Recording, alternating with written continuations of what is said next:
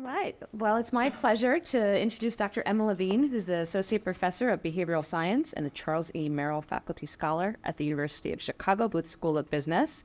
Emma studies the psychology of altruism, trust, ethical dilemmas. She'll speak with us today about honesty, harm, conflicts. She publishes widely in psychology, organizational behavior, and marketing, really spanning a lot of fields. My pleasure to turn it over to Emma. Thank you. Yeah, thanks. And thanks so much for being here. I love being at this conference, and it's already been so stimulating, and I'm sure a lot of work will continue to come out of the conversations we've had moving forward. So today I'm going to present an overview of some of the work that I've been doing through the Templeton Grant on difficult conversations and the values conflicts, particularly honesty, harm conflicts that arise within them. So difficult conversations are obviously ubiquitous, and this is a common situation we face in which we struggle to be honest, right? So difficult conversations might involve giving negative feedback or voicing controversial opinions or delivering negative news, whether that's conducting layoffs, delivering negative health information, or even communicating to the public about public health or some impending emergency. And so in this project, we wanted to understand kind of four main research questions about difficult conversations. The first being, what values conflict during them? Why are they difficult? Presumably, honesty is one value that's relevant, but what are we experiencing conflict with honesty during these conversations? So I talked about some of the work on that question last year, but I'll briefly review kind of the key insights today. And that leads to the work we've done to answer question 2, which is how are these conflicts then experienced and resolved? And I'll focus on our answers to that question today and begin to talk about how those conflicts differ across culture and context. So this is still in progress, but I'm going to present some new data on 2 different cross-cultural studies looking at difficult conversations and also the beginning of some interventions to promote honesty within them. All right, so I presented last year kind of what values are relevant, and to answer this question, we did a bunch of descriptive studies with different populations, including politicians, physicians, lay people, both in the US and in Hong Kong and China. And just to kind of highlight primarily what we find is that right across different samples, when you ask people, tell me a time you struggled to be honest, and you ask them, why did you struggle to be honest? You give them an opportunity to say what honesty conflicted with. They're primarily talking about or recalling situations that involve social harm, right? Either I felt honesty would conflict with my duty to avoid harm to others or to care for others or to preserve social harmony. So I can talk more about the details of some of these studies as well as other ones, but I'll just begin today with the premise that many, maybe not all, but many of our difficult conversations involve this conflict between honesty and social harm. And so then we can begin to understand, okay, what does that mean? What does that mean for how this is experienced, how we resolve these conflicts? And to make some predictions there, I'm going to build on some of my past work on the moral judgment of honesty and deception. So in a paper published, I guess just a year ago, but that I'd been working on for a long time before that, I look at how people make moral judgments of honesty and deception, and I find that people rely on 2 main dimensions. So one is the instrumental value of truth, the degree to which they believe truth-telling will lead to meaningful growth and learning, and they're trading that off with the immediate harm of truth, the degree to which truth-telling would cause harm to the person who's listening. And so in that work, I focused on this lower right-hand quadrant, which is this quadrant of unnecessary harm. People believe it's ethical to lie when the truth lacks instrumental value but would cause immediate harm. People think it's ethical to tell the truth in all other quadrants. And so in the past, I've kind of unpacked this quadrant, but in kind of the work inspired by this grant, we've really been focused on now unpacking this quadrant, which is the quadrant of difficult conversations. They're difficult because they involve a trade-off between causing immediate social harm and promoting growth and learning. And what's interesting is people think they should tell the truth in these conversations, right? If we look at this lower quadrant, this is actually not a difficult conversation. People think they should lie. There's not a tension there. But in the upper right-hand quadrant, there's a tension.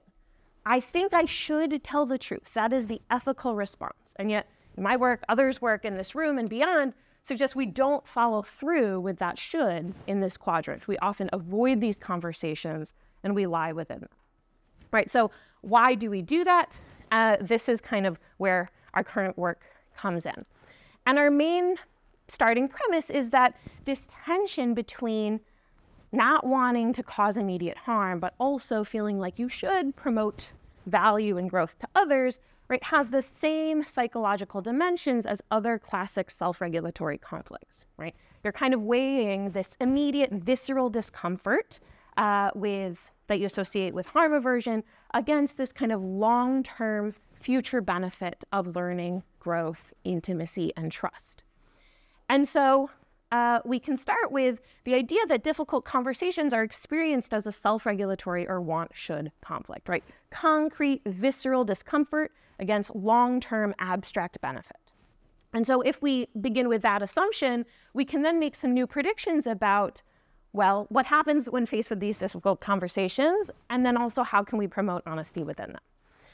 So this is, I'll start to kind of, as we unpack and get into data, visualize our model, right? We begin with, right, the idea that there is this conflict, this want-should conflict between avoiding the costs, the visceral discomfort of immediate harm versus promoting the benefits of learning and growth.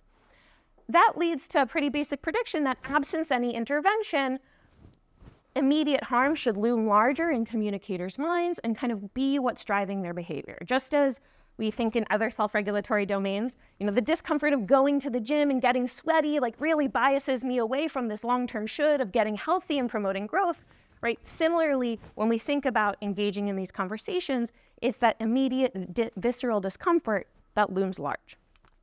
So I'm just going to show you a study that tests this. This was a study we ran last year where dyads came into our lab, close relational partners. This was on Zoom, and they were randomly assigned to communicator and target roles, and communicators had to give negative feedback to targets. And this is designed similar to studies Tia and I have done in the past.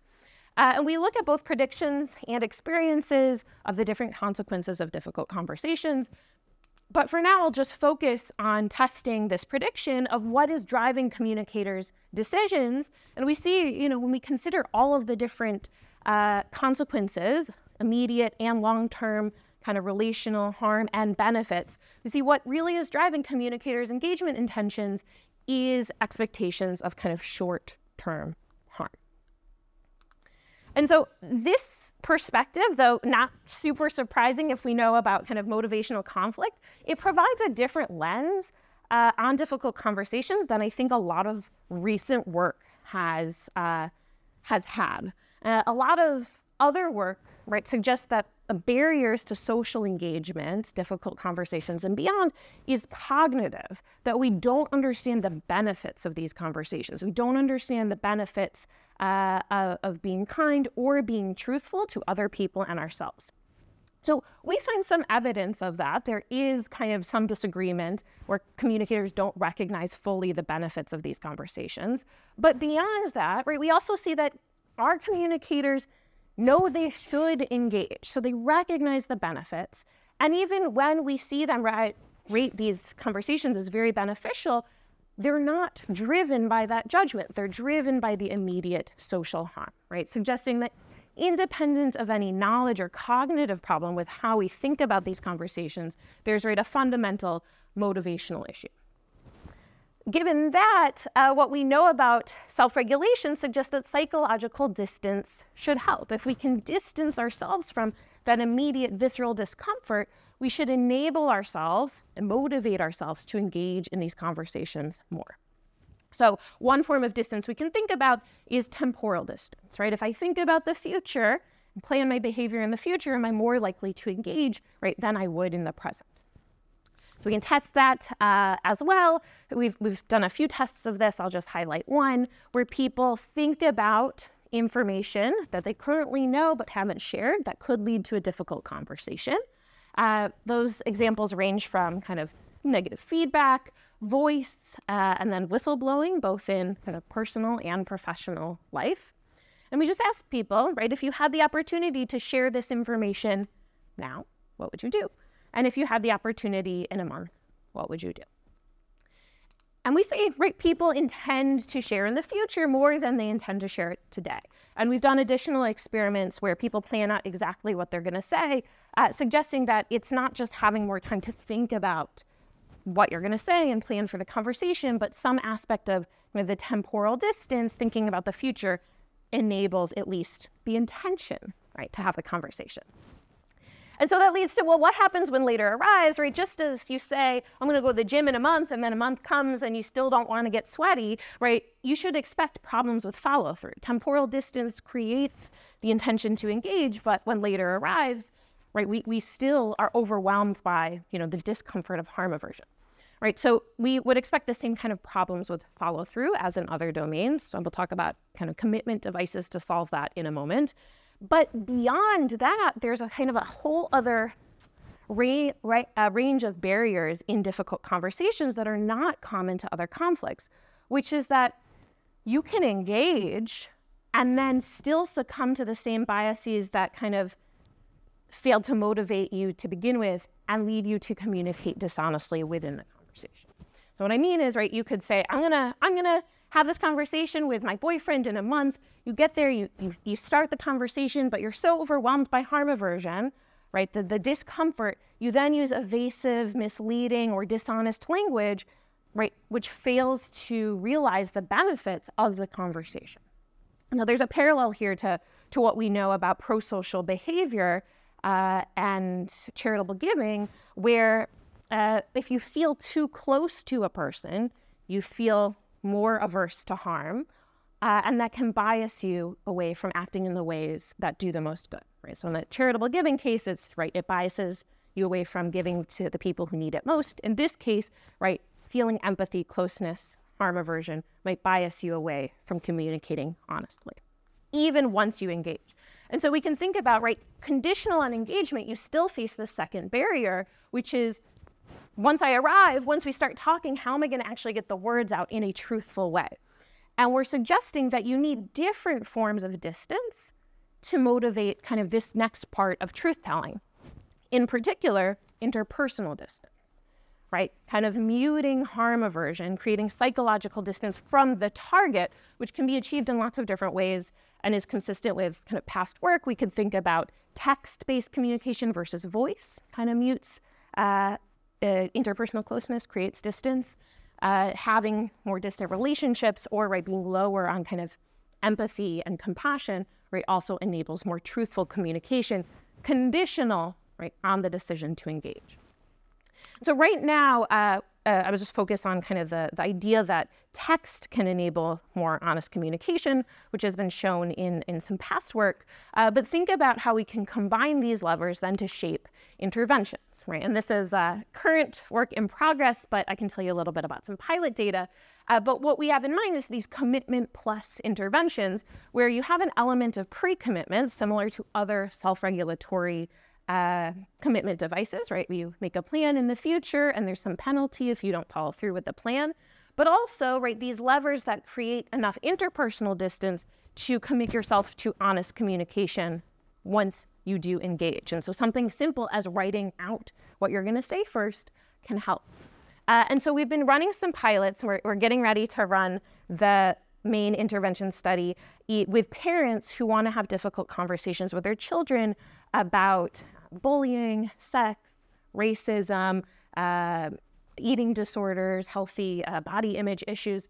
And we kind of describe these interventions to them so far, and we see the people opt in, right? They will engage in kind of costly pre-commitment, suggesting that there's an awareness, right, of these dynamics, that I know I should engage, I know I will be tempted not to, and so there is a demand for these type of self-control strategies. But we'll know about that more, hopefully soon. So to summarize kind of this first part, and then I'll get into kind of the cross-cultural work we've been doing, right, we're positing that many difficult conversations are experienced as this tension between promoting the abstract long-term benefits of honesty versus causing the immediate discomfort associated with harm.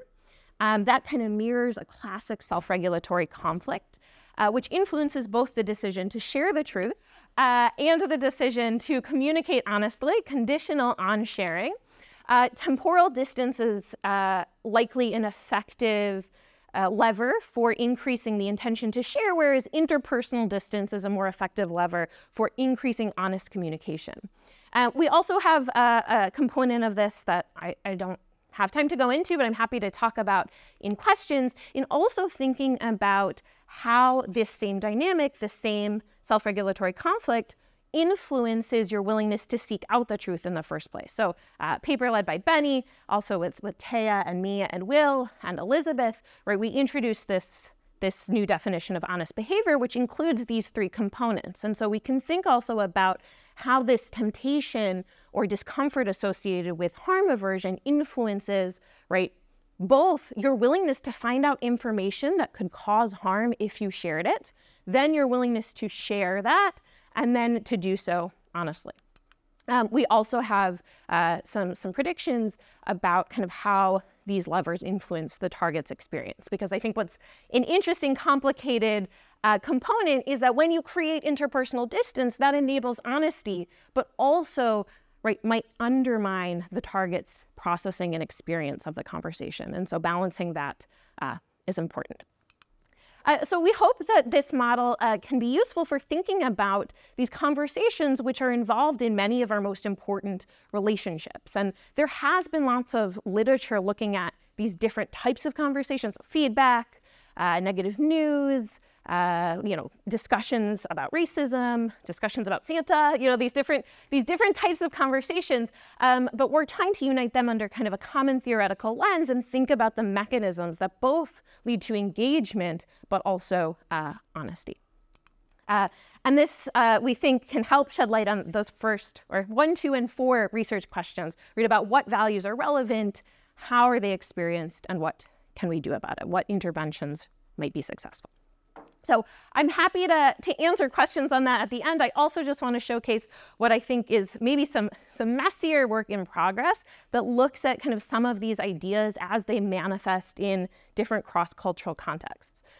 And so when we started this work, we had like a very clear prediction about cross-cultural honesty based on some prior research and this unnecessary harm model. And so if we look at research on cross-cultural communication, you often see, right, that in more collectivist cultures, there's more indirect language, there's more pro-social lying.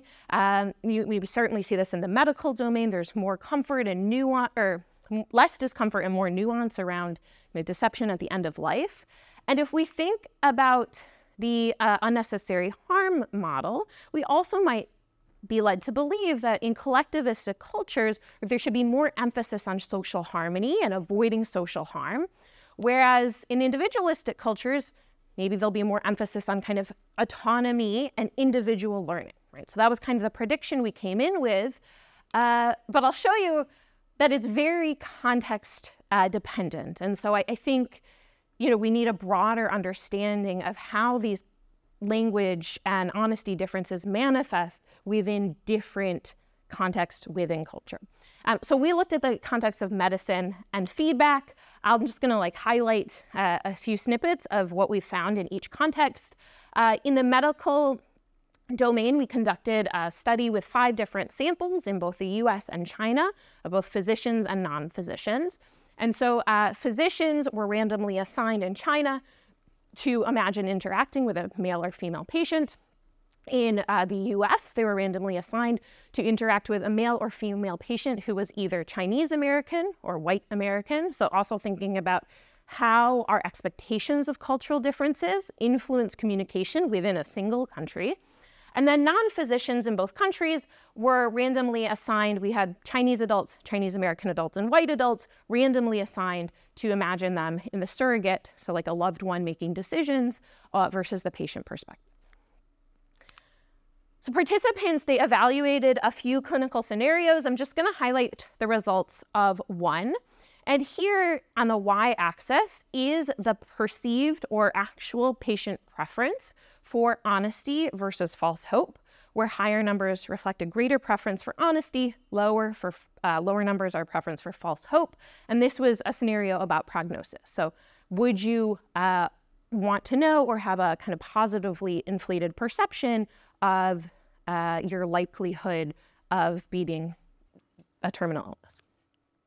So this can start with patients, and we do see, consistent with some past work, and I think the assumptions we often have in this space, that there was a greater preference for honesty among white US patients, that's the blue here, versus Chinese patients. So significant greater preference for honesty in this medical context.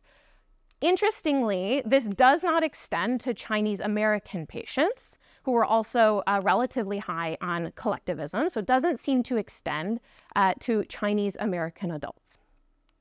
More interestingly, I think, is what surrogates and physicians think patient preferences are.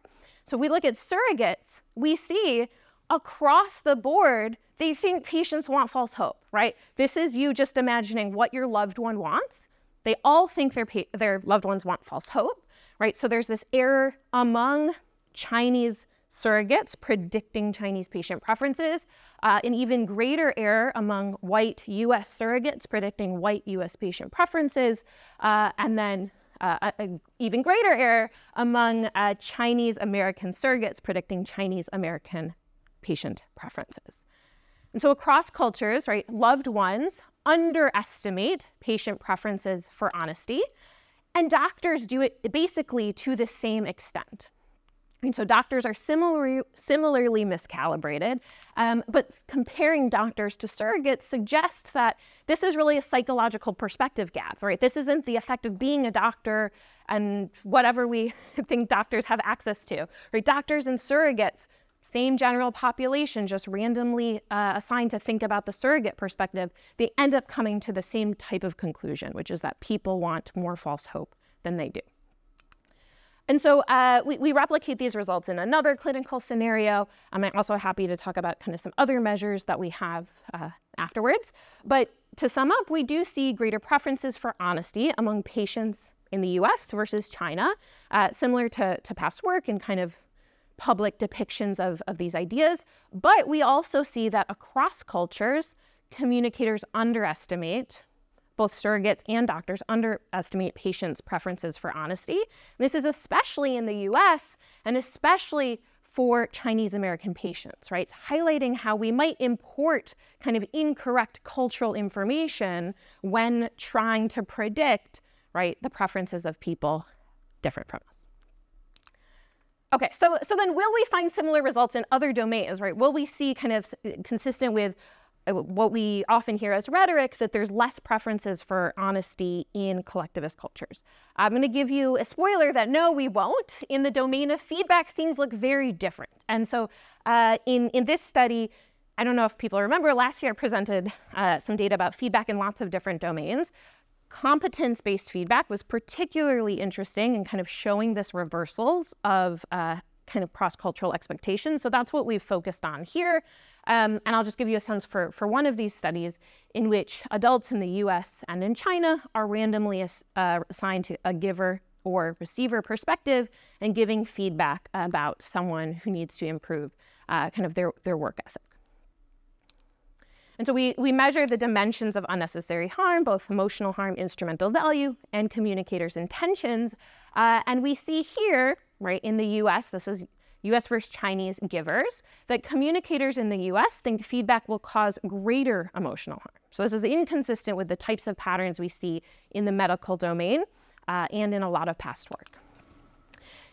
Conversely, communicators in the US think feedback will have less instrumental value, lead to less learning and growth, and communicators in the US are actually less willing to give feedback than communicators in China.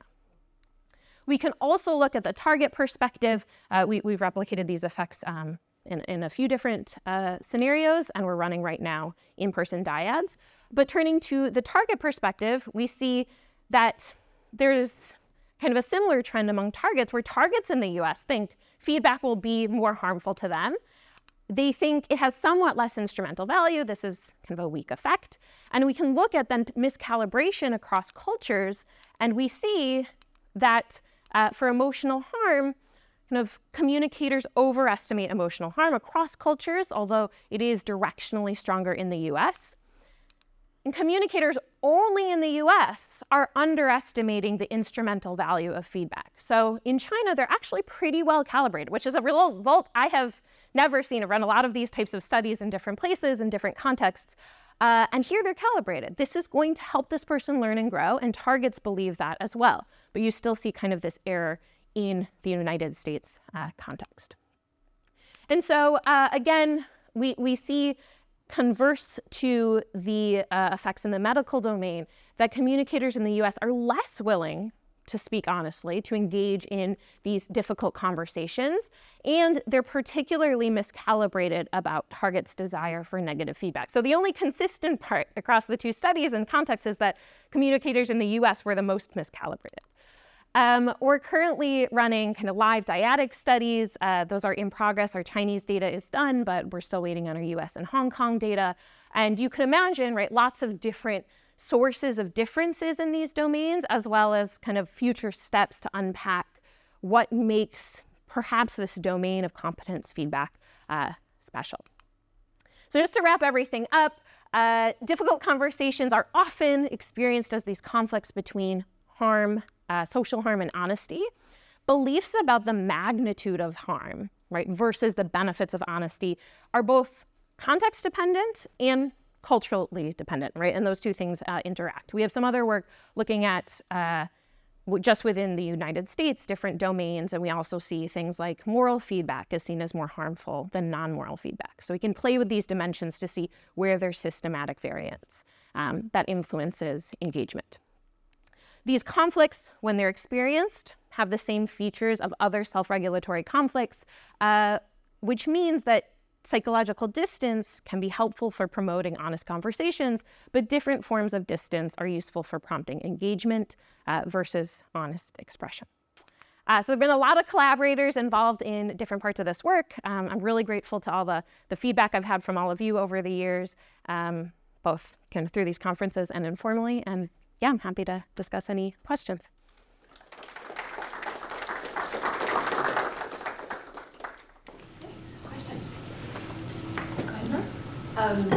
I really like this a lot, and you know, one of your early slides showed all the different opportunities for difficult conversations. I think this has a lot of applicability. I noticed with your intervention, it had to do with avoiding the negative emotions, the visceral feeling that you talked about when it comes to delivering bad news or negative feedback. Would you consider an intervention that would actually address the problem more directly? People are not comfortable having negative emotions. And it just occurs to me, like, there are therapeutic modalities that try to help people deal with their negative emotions, that sort of thing. And I think one of the benefits might be that some of the psychological distance interventions, which make perfect sense and may be very effective, they may not be very comforting to the target. Yeah, you know? yeah. So I'm just curious. Yeah, right. So it's a super important point. And right, like this is also something that we struggle with in the model, which is, right, interpersonal distance does undermine the target's experience. So, I mean, this is kind of why we landed on this intervention where you write it out first, but then are present in the moment. But no, I have a lot of thoughts on other things to target, like the emotional issue. The reason we didn't focus on it here is because it doesn't kind of draw on the mechanisms of the model. But one thing in particular we've been thinking about and done a little piloting on as well is reinterpreting your discomfort as a signal of care. So my colleague Ayelet Fishbach has this beautiful work on kind of your own tolerance for negative information and challenge, and how if you kind of reinterpret discomfort as a sign of growth, it motivates you to persist. And so in this interpersonal context, you can also think about, right, how can I reinterpret my discomfort with harming you as a signal that I care about you, and channel that to promoting, right, your long-term growth. I think, yeah, so I think that would be really interesting to kind of dive into. And I think, yeah, in some other projects, there's a lot of, I think, room to challenge people's assumptions about how fragile others are, right? Like that drives a lot of the barriers among these and in other contexts. And so, yeah, dealing with that. would be a great next step. This is obviously really cool. I'm curious about the cross-cultural data. You, in the setup, you talked about face and face cultures, and that. What strikes me about that is that it makes the implications or it could change the perception of the instrumental value of the feedback socially, right? So like in a culture in which face is really important and it's really culturally defined, it becomes easier to imagine how the person could benefit from learning feedback, and socially, right? So it might be more harmful, but it's more harmful because they're receiving it and they're going to lose some faith. But it's also, if they don't receive that feedback, they're even more screwed, right? Because they can't fix it. Yeah. And so the instrumental value might increase through that mechanism. I know you have different mechanisms, or at least not worded like I did. So I don't know if you would consider anything like that or have thoughts. Yeah.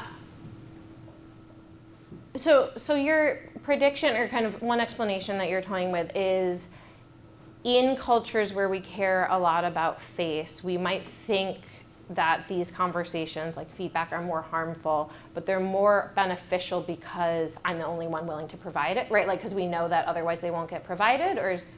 Right, yes. Yeah. If they're not going to get the information, otherwise it's more important. More important. Even though it might be more Yeah. painful for them, it's also important. Yeah, I think that's interesting. I mean, we don't see, at least in the feedback context, that people, and again, this is so far just limited to China, so we're planning to do a bigger study across cultures, or like across multiple countries.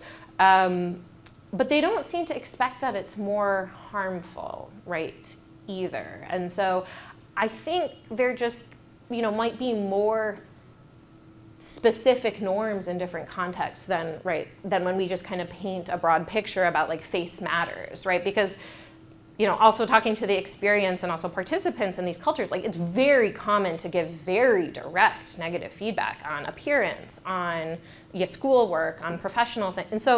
And that doesn't kind of match with our theory of kind of face threat. My colleague, who's Thomas, who's a cross-cultural psychologist and probably could speak to this better than I can, he's actually been doing a lot of beautiful work on responsibilism as kind of a new theory of collectivism, which is that it's about interpersonal duty in these cultures more than just face. And so if we think about it that way, right, duties are context dependent, and we care about people, fitting into the norms of the culture.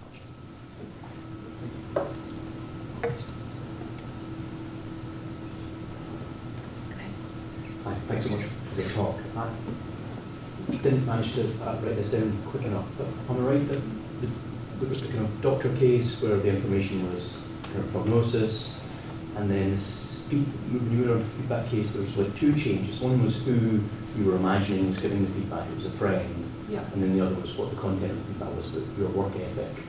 I'm just wondering if it seems to me that both when I'm kind of imagining me as the target or me as the person giving feedback, the fact that it's my friend seems very live, and I just wondered if you've done one where, like done a study where the content of the feedback was like more medical, it was just something like me, my work ethic, but I was either imagining giving feedback to a friend versus a kind of acquaintance versus a colleague, and then similarly me being on the receiving end from a friend, and whether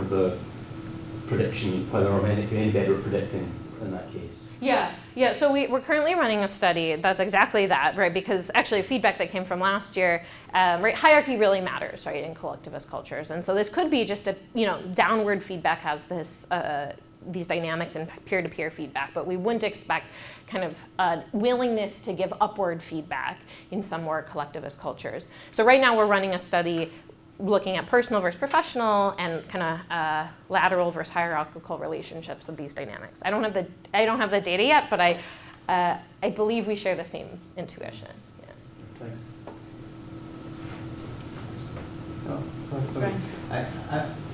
I might have just missed the answer to this. So there's you asked the person themselves as the target, how their concern about the emotional reaction that they'll have if they're given honest feedback and they say one thing, and then the giver of feedback says, oh no, their emotional reaction will be different. different than that. Do your studies speak to whether the recipient, the target or the giver is more accurate about these predictions? Yeah, so we're currently running live dyadic studies across culture to answer that question. I mean, I can actually pull up this slide, but in the just U.S. studies, we have lots of data looking kind of across time who ends up being more accurate. Let me see. And so kind of Tia and I have found these similar effects, and so have others, where kind of what you see is that communicators' predictions a priori are usually miscalibrated, and then once they engage, they're actually pretty calibrated, at least with regard to harm. So it's not just a perspective difference that occurs. It's kind of, and this is kind of consistent with a self-regulatory perspective, is that it's the approach, it's the discomfort I experience when I'm approaching the conversation that kind of elevates it in my mind. Once we do it, we're like, oh yeah, we kind of recognize that that wasn't so bad and we're on the same page. And so we see that type of pattern over and over again. My follow-up was specifically with the patients, because we've seen this generally where the communicators are the one mispredicting relative to the targets, but in your study with the doctors and the patients, you were relying on the patient self-report as the truth, right, and assuming everybody else was biased, and I guess that's based on this logic. It'd be interesting to think about other indicators, specifically in that context, right? The patients really know what they want or need. I think it's realistic to think they don't, but there is sort of a counter to that they're not calibrated well for themselves. Yeah, I mean, I think that's completely possible. I mean, I've always wanted to do like the live studies in medicine where you can't manipulate these things, but you can at least observe kind of what they think they want and how they react. I mean, my guess is it will look similar to kind of what we had seen over time, which is that you might see even on the target's perspective this temporal thing where you think it's going to be you think either you can handle it and then it's not so bad, or you think it's going to be really bad and it's a little better. But over time, I think everything we've collected suggests you acclimate, right, and you become more appreciative. And so it's also a question of like the preferences measured at what point in time should we consider as like a good normative standard.